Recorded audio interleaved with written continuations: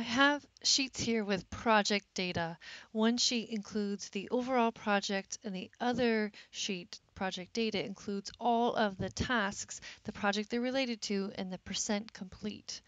I want to show you how you can write formulas to count how many tasks are in each project and then look at the average completion based on all of those tasks. For the count tasks, we're going to use a Countif function.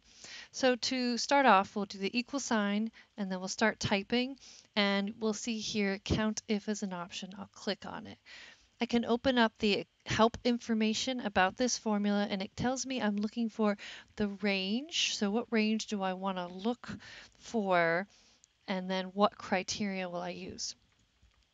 So the range I want to look for is in the project data sheet. We want to look through all of the project numbers over here where the task data is, and we want to look for this value here. And we'll see it's asking for the range and the criterion. So where am I looking for and what am I looking for?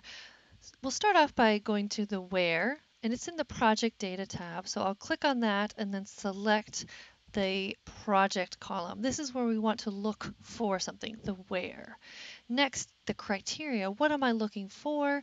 And for row 3, I want to look for the value in cell A3.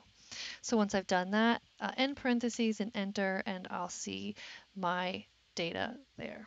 We also have an average here. We'd like to average out and look at all of the tasks for this project and average out the completion rate. So we'll use an average if. Type average if, open parenthesis. This one requires criteria range, the criterion, and then what I want to average. So we're going to first look in the project column.